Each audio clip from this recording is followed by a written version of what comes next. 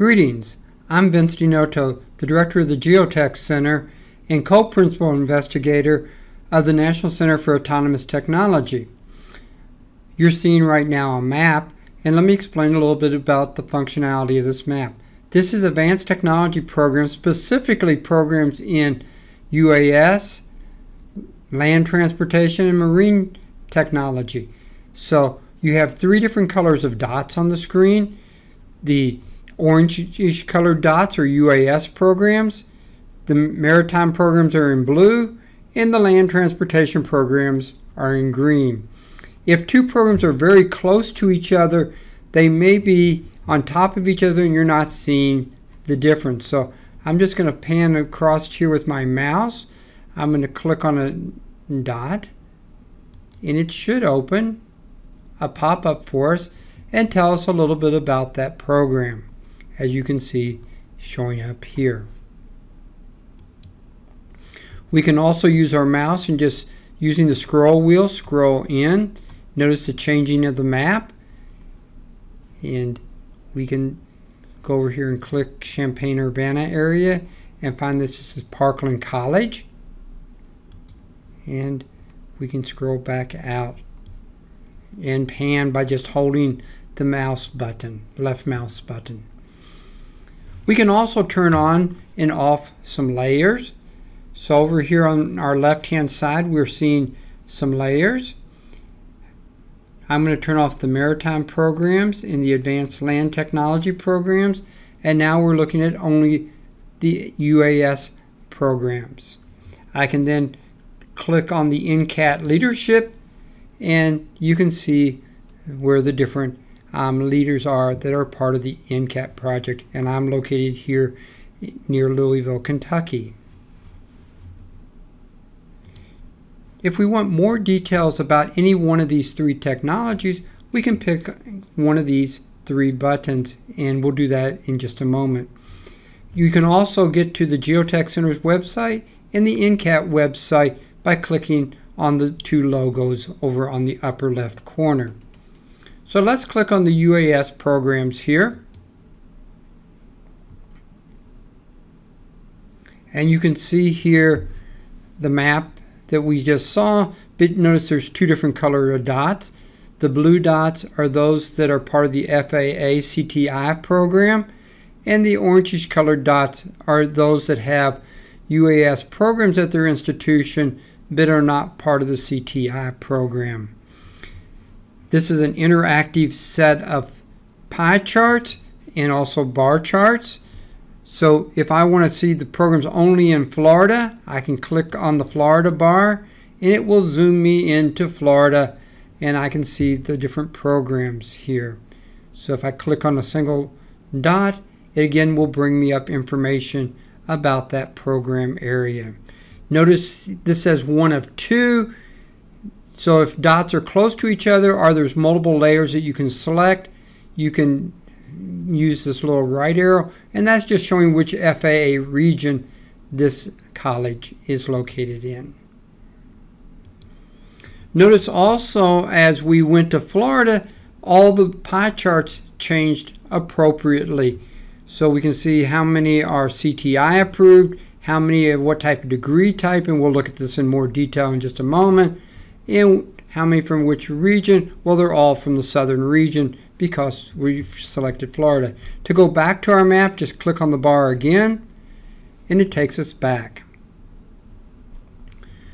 So we can come over here again and look at only the CTI schools.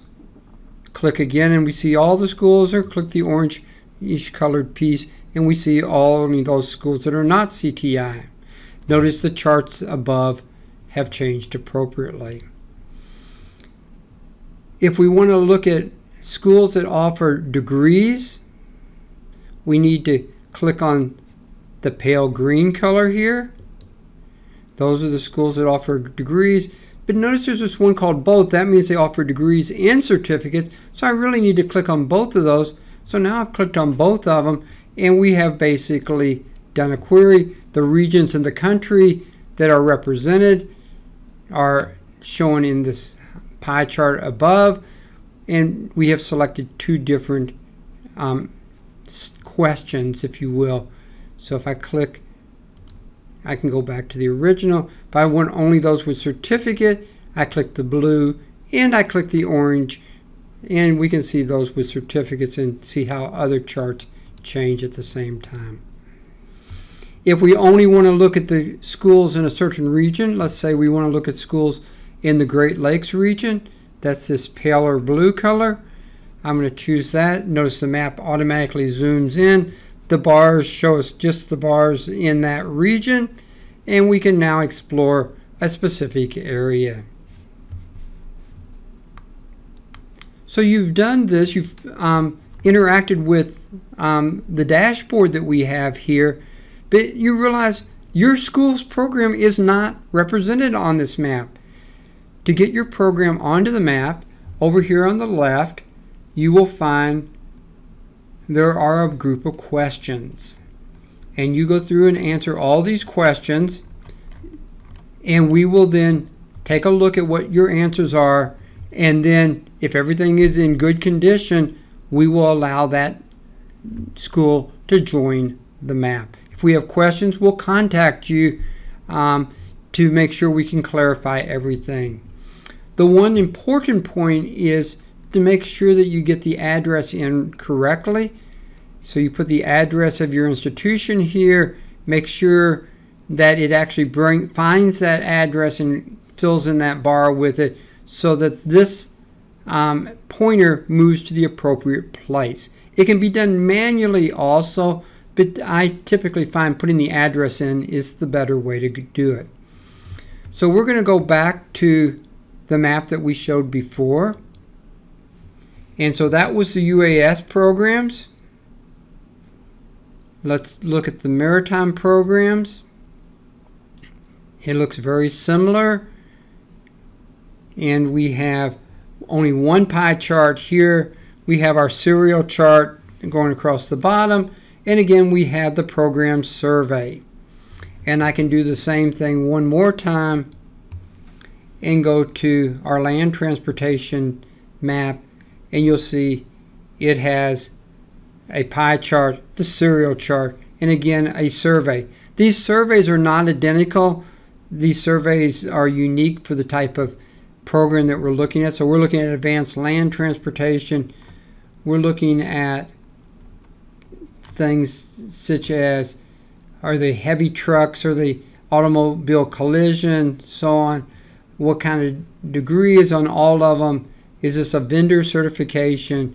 And you can see some of the type of questions we ask. So to get yourself onto these charts, you can do that by going to the appropriate bar off the main page that you'll interact with and put yourself in there. We will then curate your information to make sure everything's appropriate, and if everything's appropriate, you should appear on the map in a very quick period of time. All the charts will automatically update, and you will be included in those charts. Let me go back to the UAS program and show you one other thing on the UAS program. We have a layer called Drone Pro, and with left turned off, but we can turn on the Drone Pro layer, and you can see that's where individuals are that work with drones and make use of that group of people also. There is one other map that you link to from a different location, and that is just the CTI schools. And so there's just the CTI schools in its own map, and that link, but it'll be provided off of an FAA CTI school type location. So if you have any questions, reach out to us. We'll be more than willing to work with you. And again, I hope you enjoy working with our maps.